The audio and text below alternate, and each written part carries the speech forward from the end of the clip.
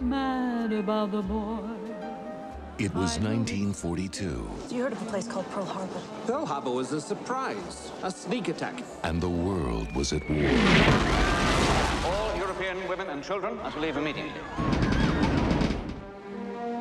On a journey to freedom. They should have shoved us out months ago. We could have gone. I think we chose to stay. They faced an enemy who had no regard for the innocent.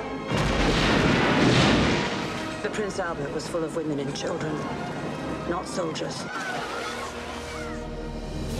From Bruce Beresford, director of the Academy Award-winning Driving Miss Daisy. My husband is Dennis Layton-Jones. We're all Malayan volunteers. How do you do? Susan McCarthy, Australian Army Nursing Corps.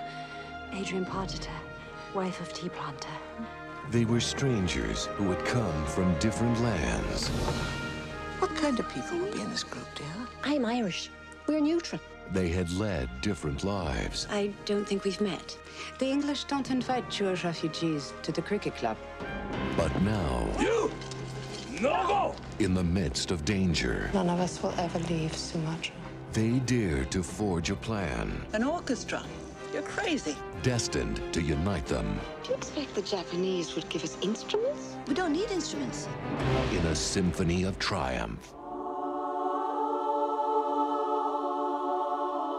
Together, they shared a dream. You know what Colonel Hirota said about writing anything. They find that. They could execute the whole bloody lot of us. And defied an empire. I happen to think it's worth risking. Glenn Close. You refuse to bow to him. No, I think not. Francis McDormand. Perhaps the invincible Japanese army will lose this one.